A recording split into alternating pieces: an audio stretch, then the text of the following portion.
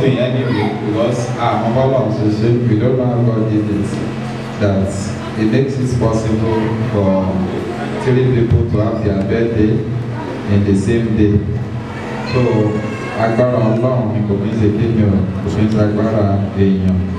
Ọ̀làbùwà rò pé everything we will be doing on the 19th of August, we want to use it to give hope to the world, to the hopeless. A lè má tí débi tí a fẹ́ dé, ṣùgbọ́n mo mọ̀ pé a máa débẹ̀ níjọ́ kan lórúkọ Jésù. Mo mọ̀ pé lágbára Ọlọ́run one of the days tá a bá ń ṣe ètò yìí lórúkọ Jésù a máa pín mọ́tò.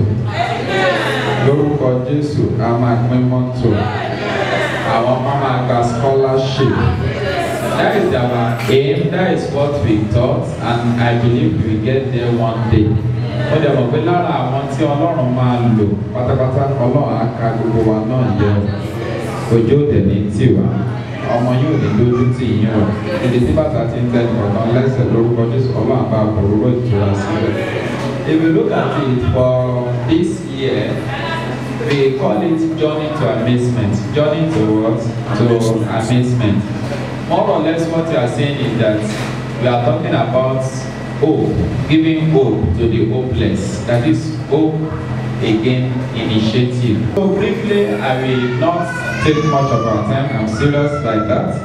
I want us to quickly open our Bible to Acts of Apostles chapter 3 because I want you to Acts of Apostles chapter 3. We will read verse 1 to 8. I'll be as brief as possible. I read Acts of Apostles chapter 3. I read 1 to 8. Then Peter and John went to the temple one afternoon to take part in the 3 o'clock prayer service. As they approached the temple, a man lame from bed was being carried in. Each day he was put beside the temple gates, the one called the Beautiful Gate, so he could beg from the people going into the temple. When he saw Peter and John about to enter, he asked them for some money, that is, here for help. Peter and John looked at him intensely, and Peter said, "Look at us." The lame man looked at them eagerly, expecting some money. But Peter said, "I don't have any silver or gold for you, but I will give you what I have. In the name of Jesus Christ, the Nazarene, get up and walk." Verse 7. Then Peter took the lame man by the right hand and helped him up. As he did, the man's feet and ankles were instantly healed and straightened. He jumped up and stood on his feet and began to walk. Then, walking, leaping, and praising God, he went into the temple with them. But let's have it at the back of our mind. This man was born lame. He was born what? Lame. Abini aro, sumbo kuni aro. Abini aro, but kò ṣe kíni o, kò kú ní arọ. He was born lame, but he didn't die as a what? As a lame person.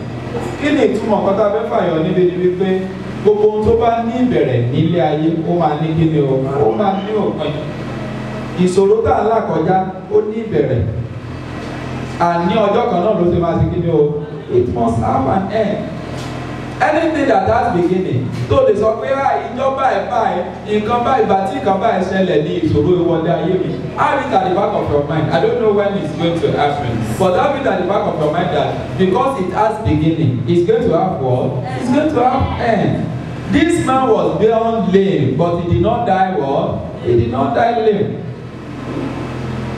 Let's put it this way. Anything that have manufacturing date must have expiring date. Anything that have what? Manufacturing date. So just pé tẹ́ bá check ẹ̀, a sọ pé Ghana yìí o, wọ́n manufacture on the 19th of August. It means that in the next 2 weeks ó máa expire. So ìṣòro tó ń là kọjá náà, níwọ̀n ìgbà tó bá ti lè ní ìbẹ̀rẹ̀, ó máa di ó di dandan kó ṣe kí ni o, ó lópin. So nǹkan tí mo gbìyànjú àti sọ fún wa ní wákàtí ọ̀wọ̀ yìí ni wípé we are trying to give you hope again. You might have lost hope because of what you are going through. Torí nǹkan tá à ń lọ kọjá, òkun tí à ń rí, everything that you are going through, you might have lost hope that I don't think that I can make it in life. I don't think that I can succeed in life. I don't think that mo lè jẹ ọmọ mi rò pé no.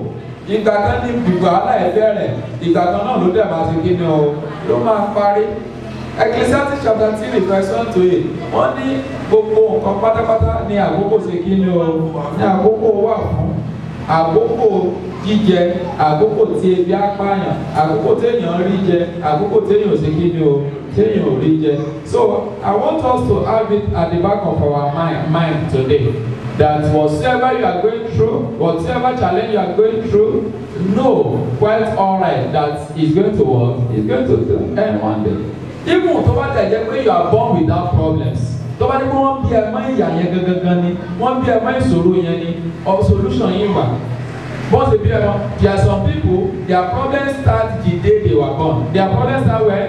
The day they were born. Like this man, the problem started the day he was born. He was born lame. Wọ́n bí ní kí ni o, wọ́n bí ní arọ. Ẹlòmíì wà, ìgbà tó ṣe kí ni o, ìgbà tó bẹ̀rẹ̀ iṣẹ́ lórí problem pẹ̀lú wọlé ayé. Ẹlòmíì, ìgbà tó lọ́kọ ní problem wọlé ayé. Ẹlòmíì, a lot of things. Ẹlòmíì ìgbà tó bímọ ọkùnrin ni, ẹlòmíì ìgbà tó bímọ obìnrin ni. But nǹkan tí mo gbìyànjú láti sọ fún wa ni pé no matter the time the problem starts, it's going to end one day in the mighty name of Jesus. Another point I want to talk about here to give us hope again is that this man is always carried every day. This man is always what? Carried every day. Bíbélì jẹ́ kó yé wa ní Acts of Apostles chapter 3 yẹn. Wọ́n ní ojoojúmọ́ náà wá ń gbé lọ sí ẹnu ọ̀nà kí ni o? Ẹnu ọ̀nà dáradára.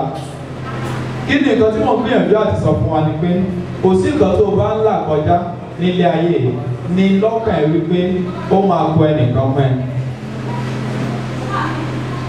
Ó máa ṣe kí ni o?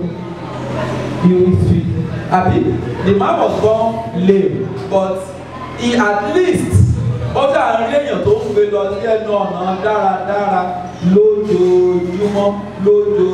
Every day he still gets someone that is helping him.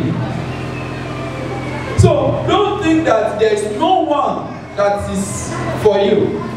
Psalm verse 10, he said, nígbà tí bàbá àti ìyá mi kọ̀ mí sílẹ̀ nípa kí ni o, Ọlọ́run wà pẹ̀lú mi. Lazarus in John chapter 11 verse 39 and 40, we realize that his sisters have even lost hope. Wọ́n ti sọ̀rọ̀ etí nù lórí Lazarus. Ìbàdí Jésù Kristi sọ pé ó máa jíǹde, ó ní àmọ̀ pé àjíǹde òkú wà, that is going to raise up again all those things. Jésù wá sọ fún pé ó tún lọ bá Màtá also has lost hope. Everybody has lost hope concerning him. Kò sẹ́ni kankan tó kù mọ́ Lazarus. But ó kú dání mọ́ o, Jésù Kristi. Remain Jesus Christ. So if you don't see anybody, even tó bá ti rí èèyàn physically tó kù mẹ́, ní lọ́kàn rẹ̀ pé there is still God for you. That there is one person they call Jesus. Àbí tó bá dé pé àti kí ni o, àbí tó bá dé pé ní ìgbàgbọ́ lórí ìdáni o, lórí ẹni tí a sọ pé à ń sìn. Another point I bring up here is that this place will make us have it at the back of our mind. Because there is a limitation to what human being can do. There is a limitation to what human being can do. Wọ́n ní lójoojúmọ́ wọ́n ń gbé lọ sẹ́nu ọ̀nà dáradára. They are dropping him at the beautiful gate. But ó fẹ́ wọ temple wọn jẹ́ kó rí temple wọ̀. Wọ́n gbé wọnú temple. Kò sí nǹkan tó stop ẹ̀ láti gbé wọnú temple. Àbí bẹ́ẹ̀ kọ́ ni. Ṣùgbọ́n ìbò náà gbé lọ lójoojúmọ́ ẹnu ọ̀nà tó wá ní gbé jáde ọ̀nà they will just drop him here. Meaning that nǹkan tí what seems not to be possible with God, it is possible with what? Impossible with men, it is possible with God. Nǹkan tí ò ṣeé ṣe pẹ̀lú ènìyàn, ó ṣeé ṣe pẹ̀lú pẹ̀lú Ọlọ́run. Men are limited but God is what? God is unlimited. Immediately tó rí ìwòsàn, immediately he got his healing. What do you think the Bible makes us to realize? The Bible said that he went into the temple. Ẹnu ọ̀nà ibi tó máa ń já sí lójoojúmọ́, ẹni tó tún ràn lọ́wọ́, which I'm telling you that is limited. Ẹni tó ràn lọ́wọ́, ó ń já síbi tí àwọn tí ò lówó lọ́wọ́ wà, àwọn tí yà ń jẹ, àwọn tó ń tọrọ bárà, because that is the place they normally place him. But what I'm telling us today is that have it at the back of our mind because of our time. No amount of words I will like say that I don't just want to take our time. Because no matter what you are going through, no matter the challenge in life, have it at the back of your mind that there is still hope. Pé ogun yìí ó bẹ̀rẹ̀ níjọ́ kan ni ó máa ṣe kí ni ó máa parí lọ́jọ́ kan. Àìlówó lọ́wọ́ ẹ̀ ó bẹ̀rẹ̀ níjọ́ kan ni ó máa parí lọ́jọ́ kan. Làálàá ẹ̀ lórí ọmọ ó bẹ̀rẹ̀ níjọ́ kan ni ó máa parí ní kí ni ní ọjọ́ kan. Lórúkọ Jésù àní ṣe lásán. Ọlọ́run àti ẹ̀wà láyé ẹ̀yìn gbogbo wa. Ẹ ṣé o fún